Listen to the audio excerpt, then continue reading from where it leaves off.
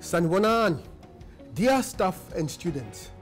Today I am here at the Banting Road campus where I am visiting the School of Tourism and Hospitality, one of the most fantastic infrastructures that we have here at the University of Johannesburg. Since yesterday, our Sanlam Auditorium at the Kingsway campus in Auckland Park has been buzzing with excitement with students who have fulfilled the requirements of their qualifications, painting the grounds with the colors of their academic gowns. This was as we marked the start of the autumn graduation ceremonies. Our Kingsway campus will in the next coming weeks be a hive of festivities as students, their families and friends celebrate their outstanding and landmark achievements. The College of Business and Economics graduates were the first group to receive their qualifications yesterday and today, 14 to 15 March 2019. Their qualifications range from advanced diplomas, undergraduate and postgraduate bachelors of arts and commerce, as well as master's and doctoral degrees. Receiving a qualification is not only an achievement for your families, but it is for the community you belong to. My warm congratulations to our graduates. Well done. Graduations are just one of the many ways to demonstrate that at the University of Johannesburg, academic excellence is recognized, nurtured, and celebrated. UJ has in the past years established a distinguished student club for best performers called UJenius.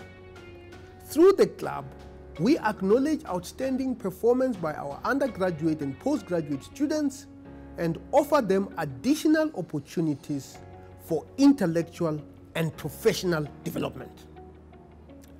This club has a total of 1,084 top achieving students, and this year over 750 of the students attended the celebration event in the Sanlam Auditorium. This should also serve as an inspiration to those of our students who may be lagging behind academically to embrace the spirit of resilience and do well even in the face of whatever challenges they are confronted with. Our colleagues and students in the Graduate School of Architecture are driving important initiatives in the pursuit of expanding the school's Pan-African links this year. Recently, staff and students from Unit 15X were featured in the Tanzanian press after a high-level meeting with Dar es Salaam city officials and the director of the World Bank. Unit 15X staff members Dr. Finzi Saidi, Absalom Makubu, and Dixon Abu Ajay are also leading design conversations around upgrading of public spaces in the city. Additionally, the head of the school, Professor Leslie Loko, will be traveling to Kigali this week to deliver a keynote address to the Rwandese government on the role of culture in the developmental agendas.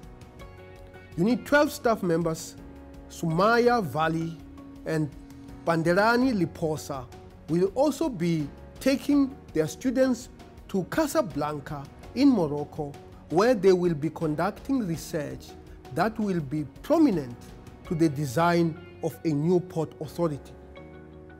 To Professor Federico Freschi's teams in the Faculty of Art Design and Architecture, thank you for putting UJ at the forefront of Africa's development. Still on issues of Pan-Africanism, our university's Africa Evidence Network has opened nominations for the second annual Africa Evidence Leadership Award to honor African champions in evidence-informed decision-making. This award, which was launched in 2018, aims to celebrate people whose careers are exceptional examples of impactful, insightful, and innovative evidence-informed decision-making on the continent. Valia Manyonga from the Parliament of Malawi won the inaugural award in 2018 with runner-ups from Cameroon and Kenya. This year's winners will present a keynote address on their work at Evidence 2020, the biennial conference of the AEN that will be taking place in Kampala, in Uganda. The winner will attend another international event or course to further raise their profile and the profile of Africa in this field.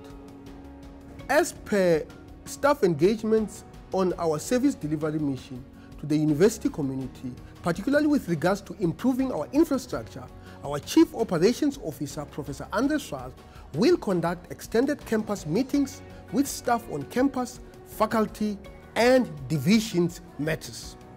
Together with the Executive Director Operations, Chief Information Officer, and Senior Directors for Protection Services and Campuses, the team will attend pressing long and short-term matters that will require specific attention.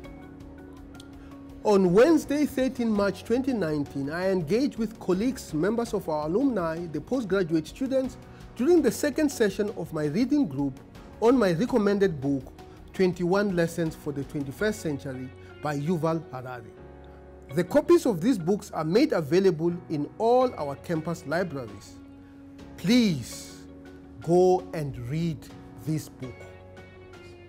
Our university continues to lead thought leadership conversations related to the Fourth Industrial Revolution and other pertinent topics on contemporary matters.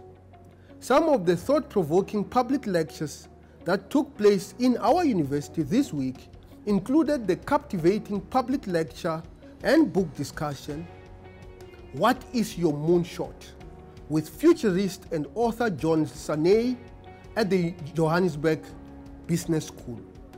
Sanei's talk on the Fourth Industrial Revolution and human beings offers fascinating insights into how humans evolve with societal rules and technology in various times.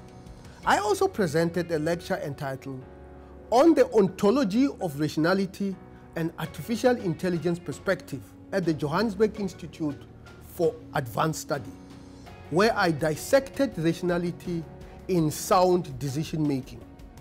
Still on Industry 4.0 matters, a distinguishing element for UJ is the Senate-established consultative process. Initiated in 2018, the process has yielded a catalytic initiative for Industry 4.0, which was adopted by UJ Council in November last year.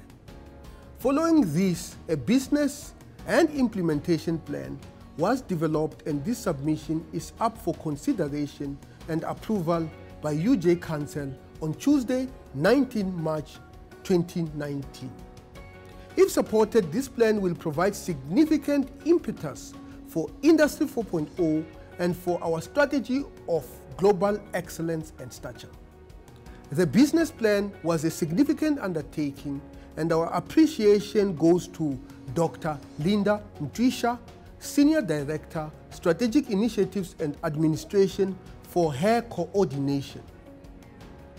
Thanks also to Professor Anesh Telukdari, Postgraduate School of Engineering Management, Faculty of Engineering, and the Built Environment for sterling contribution. Lastly, the next week will be a short working week for our staff members due to the long weekend and the end of the first term of our academic program as students and academics go for recess. I wish those of you who will be taking a break some good rest. Please return energized to tackle the remainder of the first semester with some vigor. I also thank the colleagues who will remain at the University of Johannesburg to keep the academic momentum going. Thank you very much. Ngiyabonga. Bayadanki.